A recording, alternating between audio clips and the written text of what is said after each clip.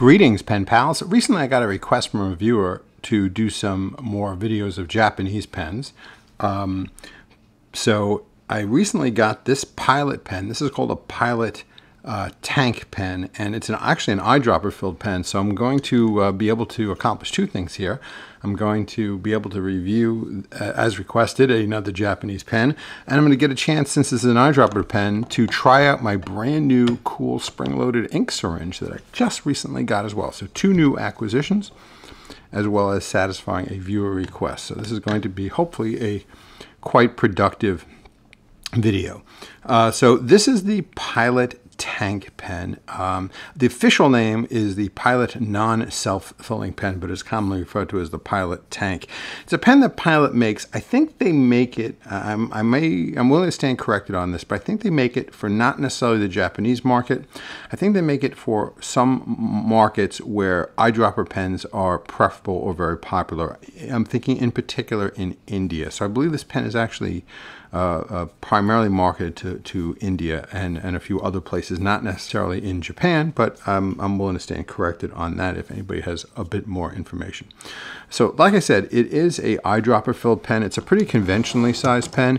Here it is compared to a Lamy Safari and a Pilot Metropolitan. So you can see size-wise, it's right in line with those. It's a fairly thin pen, a fairly light pen, only weighs 11 grams. Can we compare this to a few other Pilot pens? We most certainly can. Okay, so here it is. This is our Pilot tank. This is our Pilot tank right here. Here it is compared to a Pilot 78G. You can see it's pretty much just about the exact same length of that pen.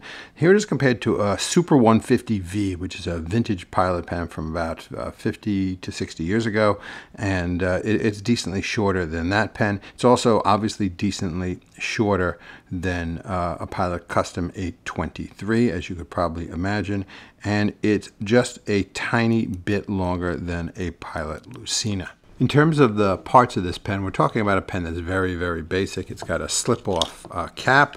The cap itself just is a very basic functional clip. It's a metal cap, metal clip. Clip comes up to a little bit of a clip band that holds the clip on. Very basic clip that just simply has Pilot embossed on the clip. Has a nice little finial on the top, a black plastic finial that has Japan embossed on it. That's the only labeling on the pen at all, except for the sticker, obviously. Like I said, pull to uncap pen. I personally find this pen short. I like to post. It's a light pen. No need to not to post it if you're inclined to do so. The section's nice, nice and long, very long. Like I said, this got a little. This ledge here is a little tiny bit sharp, but you got a nice long section, so you really don't have to deal with it. And the section's got this ridges here for a grip. Really, really nice. It's obviously slightly on the narrow side because it's a thin, fairly thin pen all around, but pretty nice indeed. The nib, it's a pretty nice nib. It seems to me to be the identical nib that's on the 78G. The one I have on the 78G is here in broad, and the one here on the tank is in medium, but it does appear to be the same Pilot nib. It says Pilot Super Quality Japan and M for medium, and it has, as you could expect, uninspiring plastic feed. So that's at least the main parts of the Pilot pen. Now, in terms of filling mechanism, like we said, you open it up, and it is an eyedropper filler. So we're going to fill it, eyedropper fill it from here. Now, the way this also works, apparently you can remove this plastic piece here, and you can then apparently use Pilot converters or cartridges in it if you wanted to, but that would kind of really defeat the purpose of this pen, so I'm obviously not going to do that, but it is an option. It even actually came with a one Pilot cartridge. So that is the Pilot tank pen, and that is that. Now, like I said earlier, I kind of teased this out earlier, we're also going to try out this cool new spring-loaded ink syringe that I just got. It comes in this really nice little tube, and it is pretty neat. It's got a totally blunt tip, which is obviously nice, less likely to stick yourself. This is kind of like if a normal ink syringe and a TWSBI Go had a child, they would be this syringe. So it's basically got the exact same spring-loaded mechanism, say, on a TWSBI Go. What's really nice is this will be really easy to use with one-handed, which is really pretty cool. So I'm kind of looking forward to trying this out, which we're going to get to in a second. Actually, before I do that, since this is an eyedropper pen, I do want to put a little silicone grease on the section threads. So we're gonna first we will do just that, just a tiny bit of silicone grease on those section threads, so we don't have any leaks. Not that we would probably have any leaks without it, but better safe than sorry. So let's get right going to inking this up. All right, it's a Pilot pen, so I figured why not? We'll use an Iroshizuku ink. I'm going to try out this little bottle of Iroshizuku Inaho. Inaho apparently means rice ear in Japanese. So there we go. We will try this this Inaho out. So we will open up that. We will open up our pen. And let's draw up some ink with this syringe. So like I said, this should work one-handed quite nicely. And it does pretty easily. So we'll just put that in there and fill her up. There's a little bit more room there, so we'll just take a little bit more ink up in there and put a little bit more in there.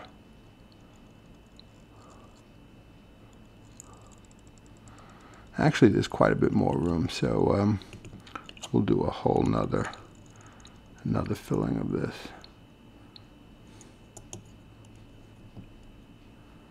All right.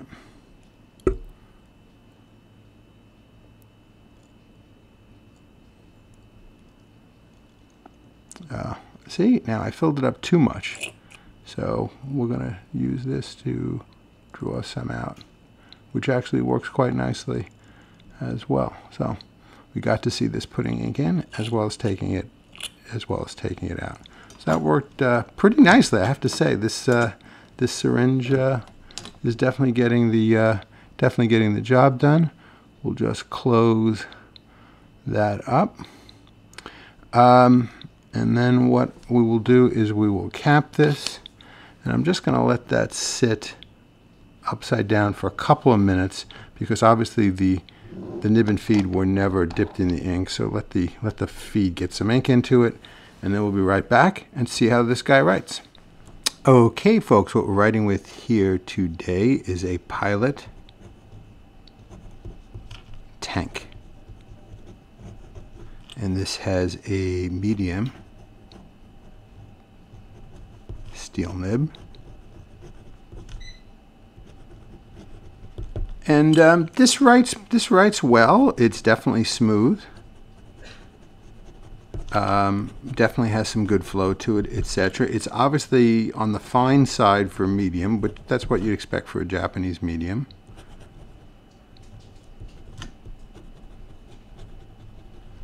But it definitely writes well, smooth, very nice. If you like the way, say, a 78G writes, you're gonna like this, because it's definitely the same nib, same feed, and all that. And like I said, it is a bit fine, but that's to be expected. Hey, speaking of fine, one thing that would be really fine is if all of you folks could please like, comment, share, and subscribe. That would be really fine, extra fine, as they say. But anyway, like I said, nice pen, definitely writes well. Light, it's a very light pen. This pen has no heft to it whatsoever. So if you want like a light pen, this will be great. If you need a pen that has a bit of a heft to it, you go elsewhere because this pen is super, super light. Again, very much like the writing experience, say on a 78G. I find that to me, this is almost like a very complementary pen to the 78G. It's not the same pen. I mean, same nib and feed, clearly. Obviously, completely different body styling, different capping mechanism. Everything about that's different. But it is a nice Pilot pen. If you're a Pilot fan in any way, you would definitely be happy with this pen. And obviously, the nib is a stiff one. We're not talking about any flex here whatsoever. But again, very, very nice and serviceable. And it is a little bit cool, to me at least, to have a Pilot pen that's actually designed to be an eyedropper. This is a little bit unusual in that respect. So there is that sort of neat factor. Don't forget that it's an eyedropper pen. You'll have it sitting with all your other Pilot pens and forget that this is the one that's the eyedropper. And when you open it up, you might be in for a surprise. So please, if you get one of these, please remember that it is actually an eyedropper filled pen. Anyway, that's it for the Pilot tank, at least for the moment. Let's talk about this ink, though, for a moment now, shall we? All right. So as we said, this ink is Iroshizuku. Ina Ho, which apparently means rice ear. And this is kind of a nice, I would classify this as a golden brown.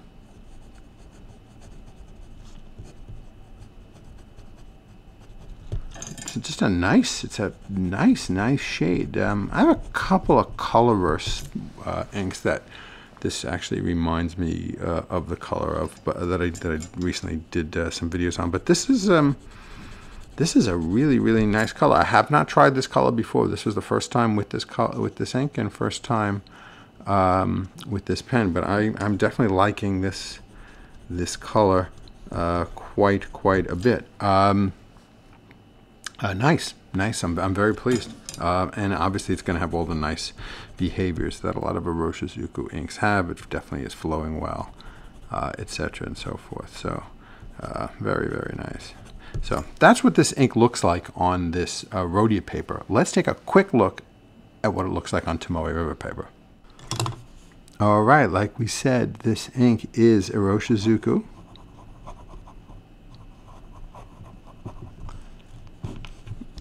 Ina Ho, and this is on Tomoe River paper.